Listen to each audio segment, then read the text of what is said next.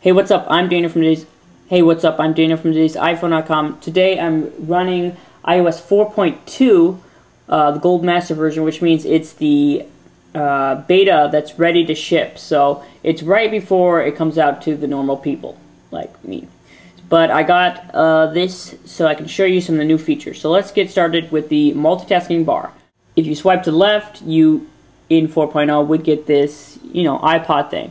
But in 4.2, if you swipe one more time, you get a volume control, which is pretty cool. Another cool feature is in Safari, when you're on a page and you want to find something like the word phone, you can just Google it. So you type in Google and you'll type in phone, and then you'll get this on the page, 21 matches. And you can hit find on the page, and it shows you, phone right there, it'll highlight, and one of 21 matches. You can just go through and view each individual one, which is awesome, I think.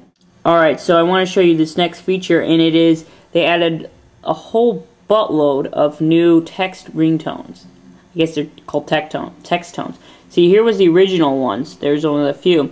And now you got all these to play. So I'm just going to play a few, It's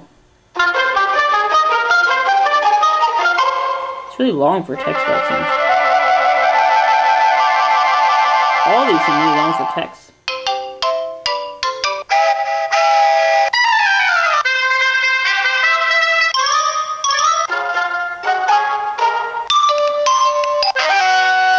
That's pretty beast.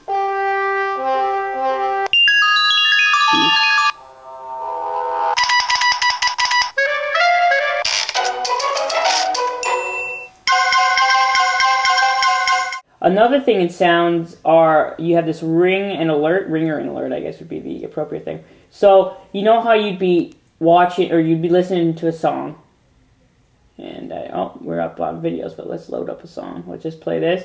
Alright, so you're listening to a song, and you want to turn it down, so you go, like that, or you'd be on an app, and you turn something down.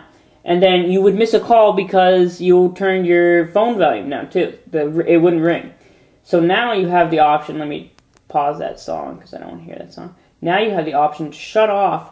So the only way you can turn down your ringer is coming on to the sound portion of the settings menu and turning it down. I can turn it down. And I can hit change with the buttons or not. So if you don't want to be able to change it with these buttons, you switch that off and you'll be good. Now the mute button still works, so even with that you could just mute it if someone calls you and you don't want to hear it. So one feature that I can't show you is AirPlay, because I don't have any AirPlay compatible devices like an Apple TV or anything. But how it would basically work would be, you could stream music or video to your Apple TV or, whatever device they decide to do it. But I don't have that capability. Also, one more quick feature is in Messages, you can now, if you go to the top here, go to the top, you can now hit FaceTime right from here. And so that's nice. So instead of having to go to their contacts, you can just FaceTime. I'm Daniel, and you're watching Today's iPhone, and you should go to the website, because you can go there and you can see how to download this beta for yourself. I'm going to have a video up on it pretty soon, but you could see it right there, right now.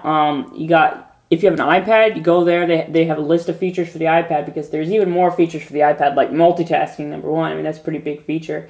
So go to TodaysiPhone.com for much more. I'm Daniel. I hope you had a great day. Follow me on Twitter. It's twitter.com/TIP_Daniel. I'll love you if you follow me. I mean, if you don't follow me, I'm not going to love you, though, because that's just weird. So my parents better follow me, or I'm not going to be loving them. So I'll see you guys later.